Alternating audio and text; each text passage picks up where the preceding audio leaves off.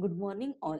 I'm Trupti Thite, Assistant Professor, Electronics and Telecommunication Department, Trinity Academy of Engineering today. I welcome you all for this session. In this session, we are going to learn about the Google Classroom for Teacher. Google Classroom is a free open source web service. It is very user friendly. Why exactly all teachers need a Google Classroom, or what is the uses of the Google Classroom? First, very important thing is Google Classroom interact with the students very easily. Next, we can upload the material related to our subject using the Google Classroom. We can upload the assignments. We can give grade to the students. Also, we can provide the feedback on the assignments to the students. So it's very easy and interactive platform which can be used as the learning management system for this e-teaching and learning process. Now, let's start for the demonstration of how exactly we can use this Google Classroom for interacting with the students.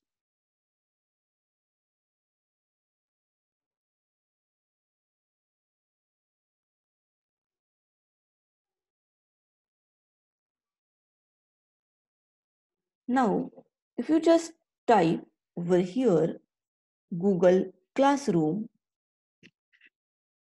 if you open this browser, Google Classroom,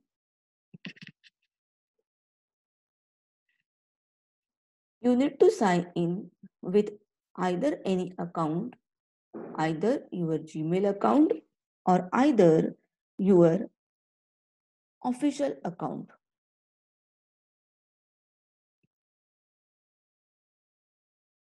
or your institutional account.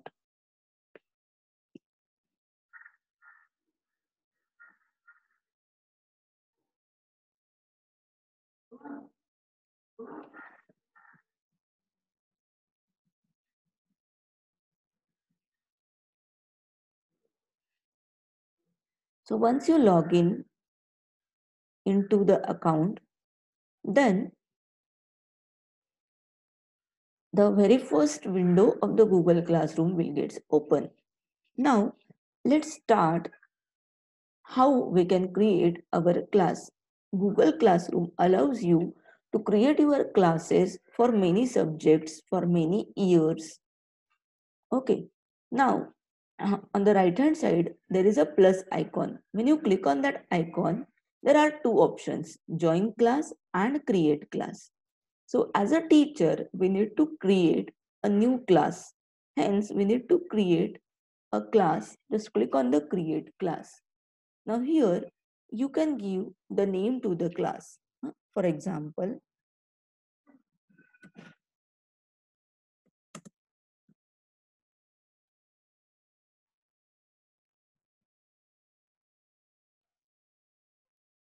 the name of the class. Then section, this is an optional thing. You may put here or you may not put here. BE, ENTC. Then you may give here the name of the subject and this is an room number. These two things are the optional things and just you click on the create button. So it takes a second for creating your class.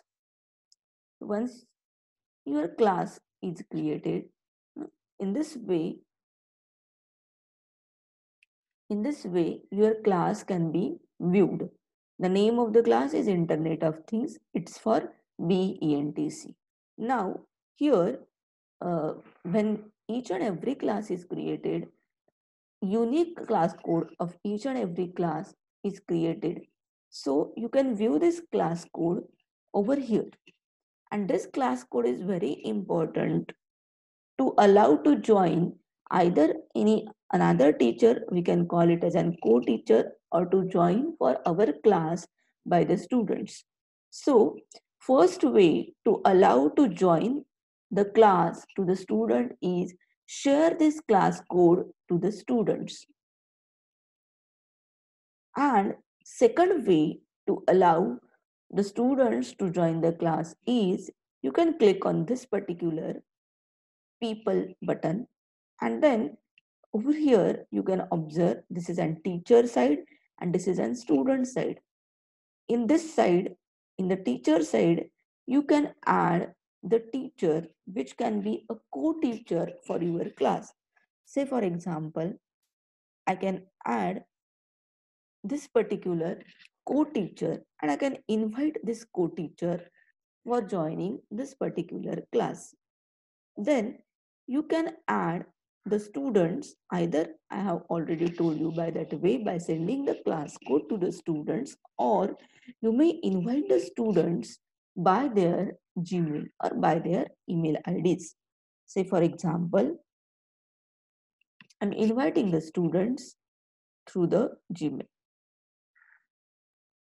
So this invite will get into their Gmail account, and by this just accepting this invitation, the students can join your class. So in this way, we can add the teachers, co-teachers, other teachers to our class, which can also have all access of the material, and we can also add the students over here.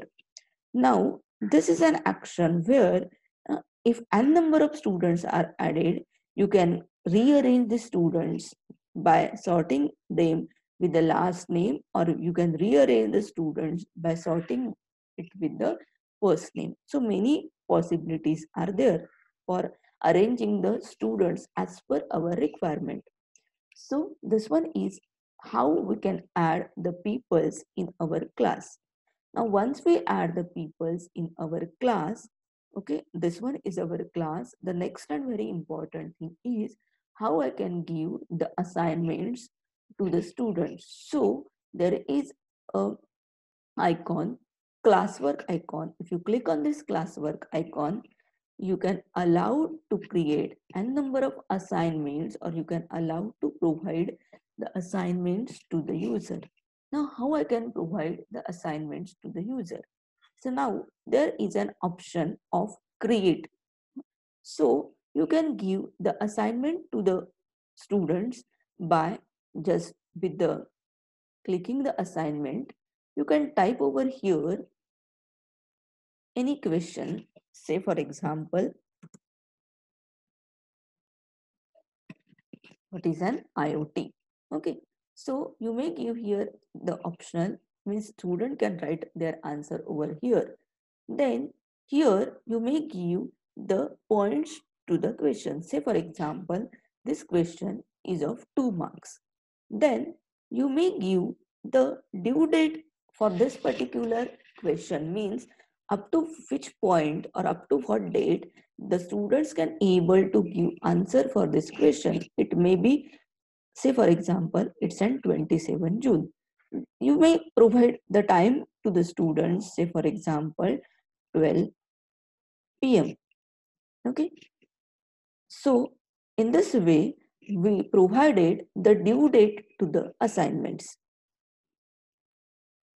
Now, this is an one way.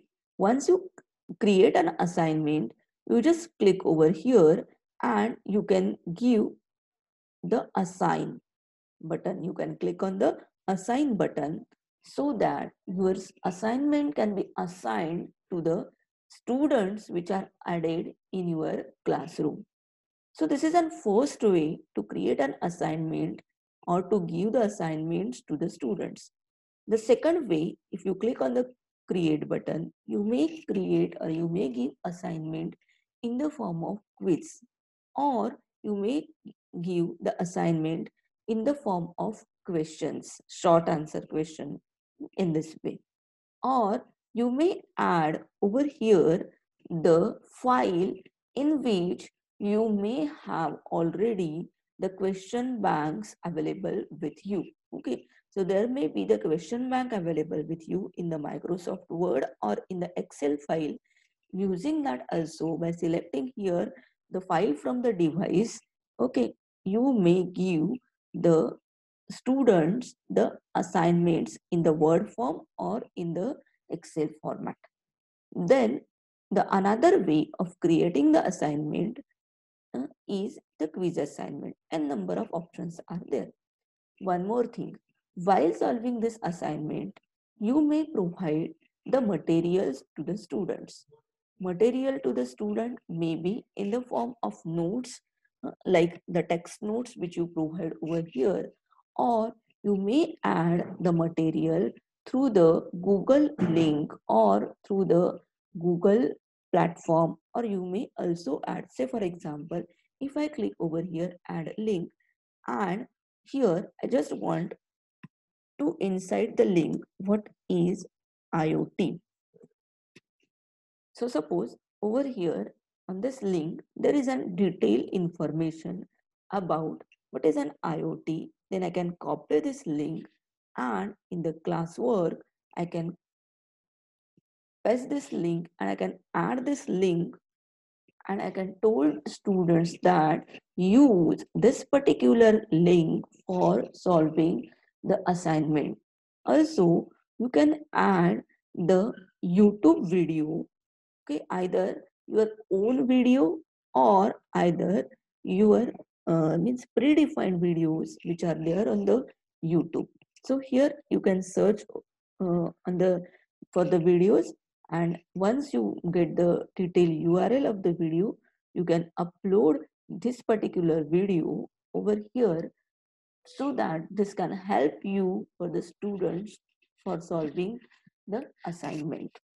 So in this way, we can provide the material to the student. So once you add the material, okay, that material will be posted in our Google Classroom. Now, another very important facility provided in the Google Classroom is the Google Meet.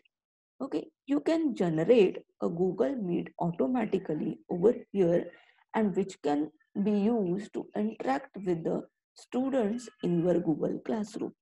Also, you can manage the Google Calendar over here for n number of assignments that you want to give to your student. So you can write over here. So see, 27th date on Saturday, the assignment on the IoT, and the due date of the assignment to the IoT is there. If you can want to edit this particular due date and everything, you can click over here, and we can edit the things over here, and just we can save. You can write over here what is an important work given to the student over here. Suppose on the 25th you just arrange the Google Meet, you just write over here the Google Meet or the TG Meet, for example, any Meet. So in this way, through the calendar, you can save your work, or you can assign proper timing, proper dates to your work. And once you save this particular work, then there is a reminder to the students as well as to the teacher regarding to the pending work of the particular dates or particular timing. In this way, this is a facility of the Google Classroom that you can create your own Google Calendar. And just once you completed this, you just save here. And once you save this, continuous uh, updation or continuous reminder from the Google Classroom is there on our mail or in the students mail. So in this way, you can create a Google Meet, you can create a Google Calendar to manage your class, and also you can have your own Google Class Drive, in which if there are very big files or n number of notes, n number of things regarding to this Google Classroom or regarding to the subject, you can drop over here, and this class drive is automatically shared with the people or with the students with which are connected to your class. So this is a part where you can assign the assignments to the students. So we completed with the classwork part, we completed with the people part. Now there is a form which is a grade. Actually, once the students submit the assignments to you, that assignments can be observed over here in this grade section. And once that assignment is submitted by the students, then you can give the grade marks. That means the marks to the students by observing the or by editing the assignment of the students. Here it is allowed you to edit the grades given to the students. So for each and every assignment, for example, this is an assignment which I have created, you can give the grade to the students. The grades are allowed to give to the students if and only if the students can submit that particular assignment. So in this way, right now we see how from the teacher end we can create the classroom. So in this session, once we understand how to create a classroom from the teacher's end. So see, not only one class, you may create n number of class, okay? Another class, one more class you can create just by clicking the create on the class. So just if you click on the stream, so this is an class.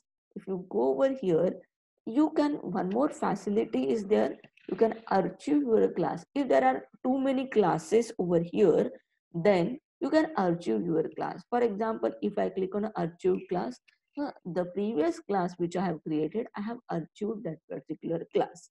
So this is a facility for archiving your class. So in this way, you can create a class for the students. So see, here are the things. Upcoming assignment due date is on Saturday up to 12 p.m. If you want to share any important things regarding to this assignment, that refer the material for solving the class, then you may give the notes to the student and you just click on the post button. Then this particular note can be posted to the each and every student which are added into this particular Google Classroom. So in this way, we can create our own Google Classroom. We can assign the assignments to the students, and once the students submitted the assignment, we can give the grade to the students. So how this grade to the students can be given from student point of view, how the Google Classroom can be uh, handled, this we can see in the next continued session by me. One more important thing you need to remember is this is an the laptop or computer version, but there is the app available for the Google Classroom. So using that app also, you can easily manage your Google Classroom. So in this particular session, we studied in detail about how I can create a classroom from teacher point of view. In the next session, we'll continue with how the student can access this Google Classroom, and once student submitted the assignment, how I can give the grading to the students.